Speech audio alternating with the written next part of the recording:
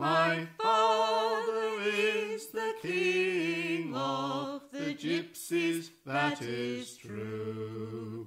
My mother, she learned me some camping for to do. They put a pack upon me back, they all did wish me well. So I set out for London town, some fortunes for to tell.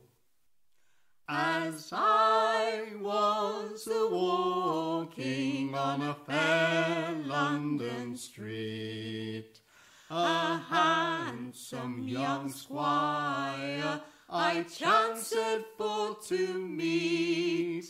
He viewed my brown cheeks and liked them so well, and says, "Me little gypsy girl, can you me fortune tell?"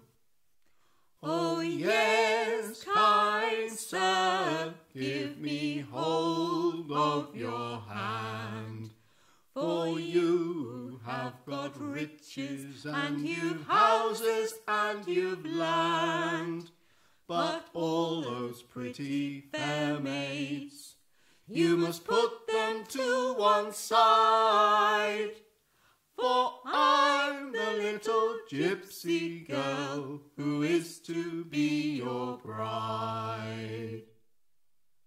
Oh, once I was a gypsy girl, but now a squire's bride, with servants to wait on me, and in me carriage ride. The bells they shall ring merrily, and sweet music play, to crown the glad tidings on the gypsy's wedding.